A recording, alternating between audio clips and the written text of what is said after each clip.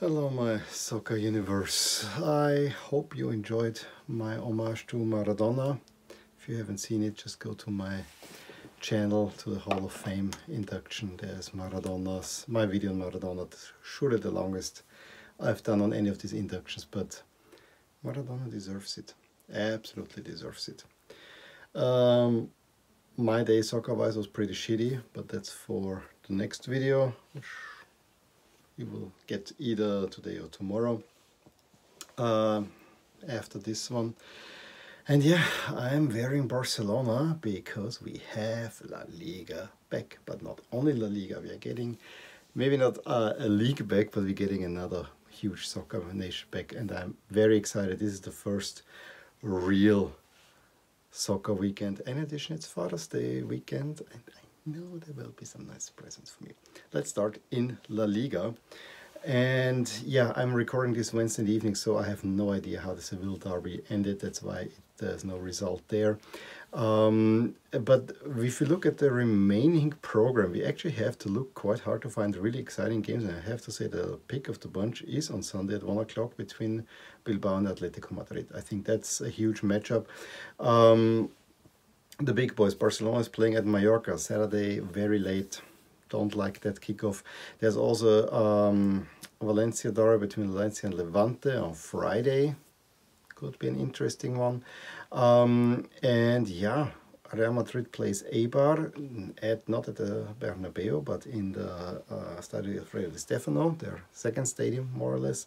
And also Real Sociedad against Osasuna. Doesn't sound too boring either. Again, kickoff times are kind of late. I understand why they're doing it. It is hot in Spain. I don't like a 10 o'clock kickoff. That's the reason why I don't watch a lot of Liga NOS typically.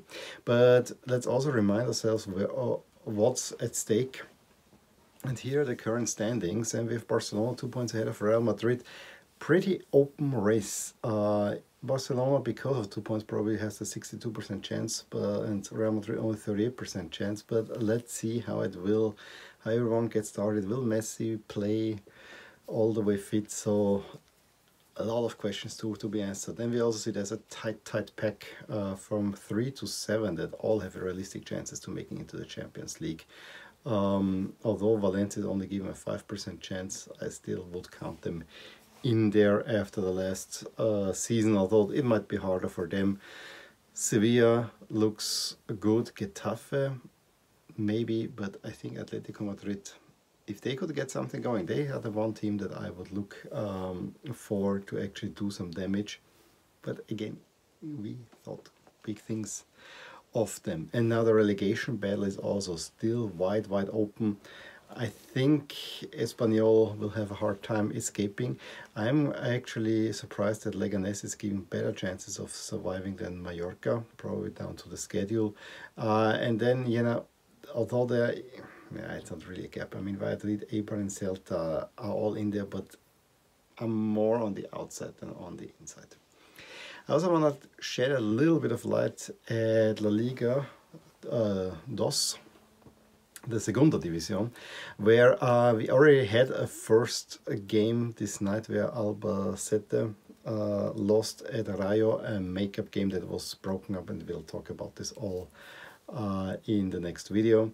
But if you look at the table here, now after this game everything is even. Cadiz is the big team that might win the Segunda, and also Real Zaragoza. Look, those two are head-to-head on top. And then there's a huge pack that up until Rayo that has a realistic chance to get into the promotion playoffs, and Rayo with that win now that's confirmed.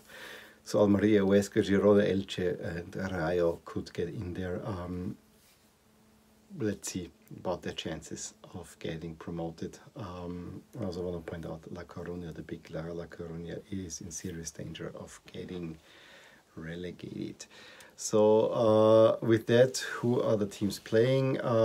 We see Cadiz against Rayo. That's a pretty big matchup Sunday late. If you have the chance to see that, that one, Zaragoza Alcorcón, should be a more easy one. Yeah, I leave it up there if you're interested in the Segunda. Then let's move to Germany, where basically everything is decided, and still we have a pretty huge matchup between Bayern and Gladbach, which is a make-or-break game for Gladbach, who did not have a midweek game. Eintracht, who had a midweek game, plays at Hertha, but I think it's all Paderborn, Bremen. Huge matchup. This is a matchup that Bremen has to win. Mainz playing against Augsburg and Fortuna against Dortmund. This is probably the last chance where Bremen can make up necessary points and get themselves back into the safe zone, more or less. If Dortmund can beat Düsseldorf, Bremen wins at Paderborn, and Mainz dropping points versus Augsburg, I think that would go a long way. I personally do not quite see it, but I'm let myself surprise. Also in the second Bundesliga, it's a big derby day. I mean, we have Dresden against HSV, which is not a derby day, but Nürnberg against Kräuter Fürth. Fürth is basically, I don't want to say suburb, but those two make a huge metro region in northern Bavaria. And then there's also in Baden-Württemberg the Karlsruhe Stuttgart. That's also a derby.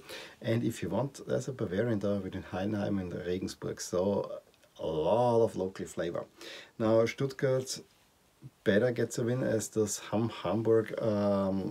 Bielefeld at Sandhausen probably can cruise a little bit. So let's see that.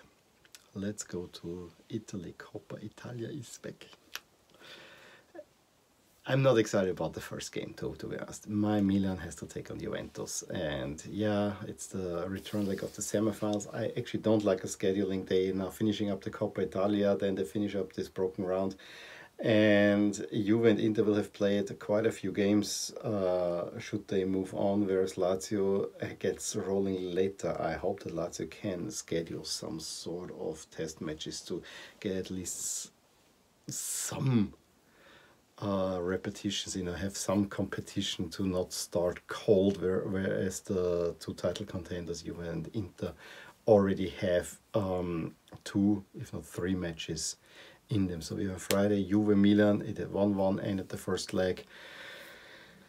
Let's see what's going. No Zlatan, most likely. And then Napoli-Inter. I think that's a more exciting one, because Napoli holds the advantage, but cold start, and Inter probably rested. They were suffering the most from the back-to-back games, because they don't change up the squad. So that might actually play in Inter's favor.